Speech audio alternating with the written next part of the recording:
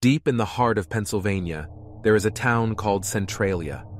Once a bustling coal mining town, Centralia was home to thousands of people in the early 20th century.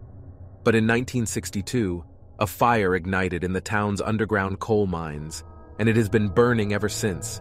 The fire has caused the ground to shift, creating dangerous sinkholes that have swallowed up homes, cars, and even entire streets.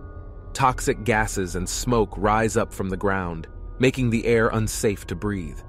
The town's population dwindled as people fled, but a few die-hard residents refused to leave their homes, even as the town around them slowly crumbled.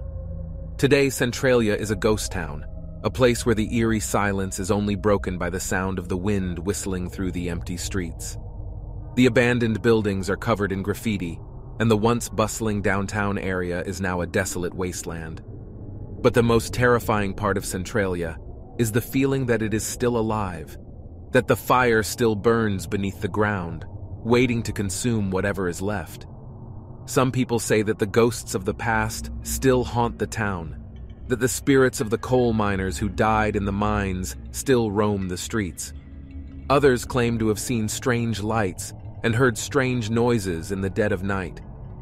As you walk through the empty streets of Centralia, you can't help but feel like you're being watched, like something is lurking just beyond your field of vision. The silence is deafening, broken only by the occasional sound of rubble falling from an unstable building.